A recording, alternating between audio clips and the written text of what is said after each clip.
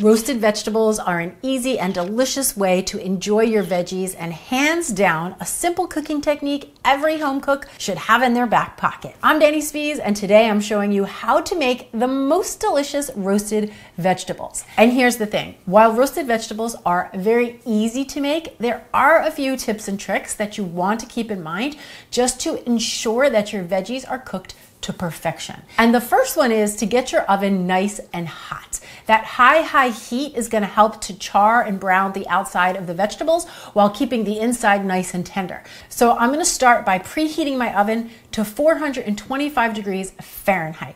Then the next decision you need to make is what type of vegetables do you want to roast?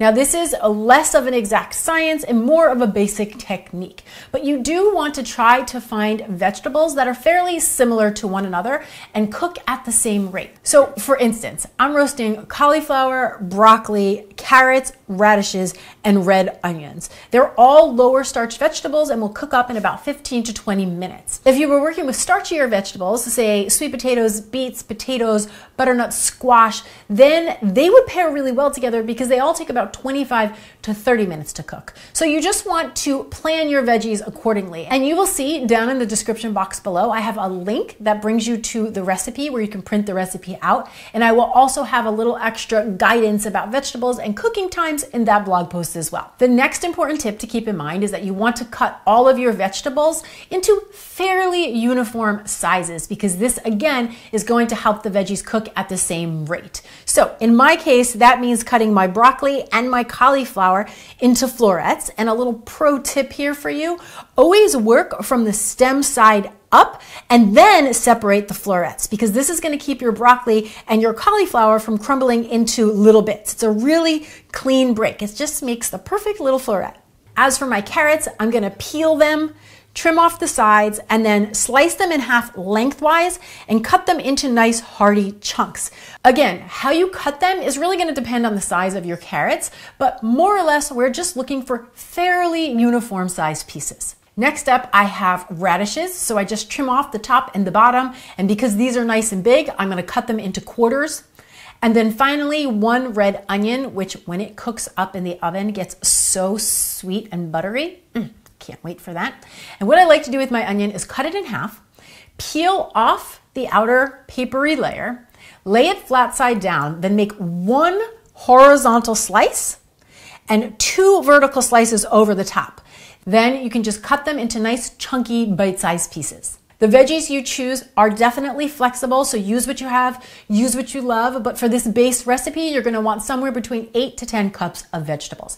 And I'm just gonna get all of my veggies into a nice big bowl, and then we're gonna season them very simply. I'm just gonna drizzle 2 tablespoons of olive oil over the top. You could also use a little bit of avocado oil here.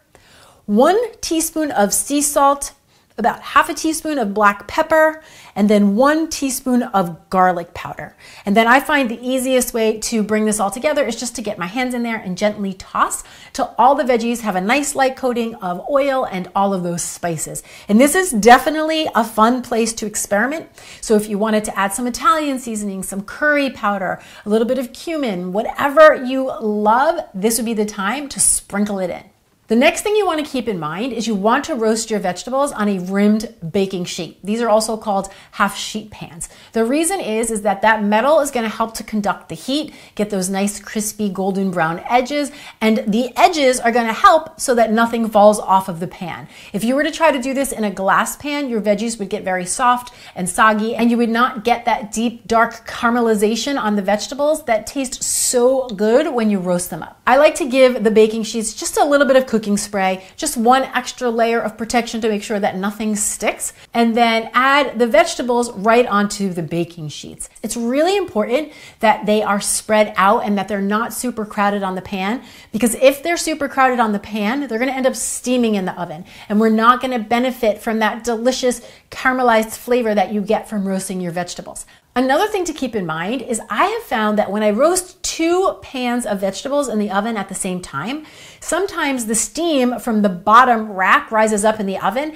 and all of the veggies don't get as browned as they could. So if you can, try to roast the pans one at a time because this is going to ensure that you get the most delicious roasted vegetables. And then when you're about halfway through, you can take the pan out, flip your veggies, and this way you'll get some color on both sides of the vegetables.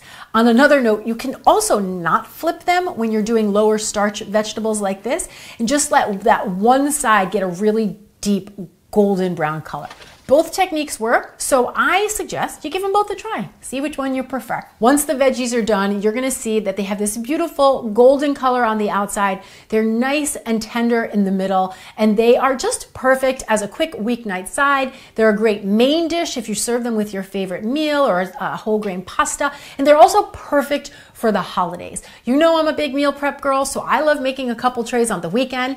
Then I'll transfer them into an airtight container and use them for easy dishes throughout the week. So now I'm super excited for you to give this technique a try, and when you do, comment down to the comments below and let me know what veggie combination you went with and how you liked it. And if you haven't already, please take a moment to subscribe to the channel, like this video, and share it with anybody else you know who wants to make healthy eating easy. Thank you so much for watching. I'm Danny Spies, and I'll see you back here next time with some more clean and deliciousness. Cheers! Just ensure... Roy can't. Yeah. Oops, I just popped the lid off. Oh boy. Okay, ready? Butternuts. Blah. Then you can just come right over the top. Then you can just cut them.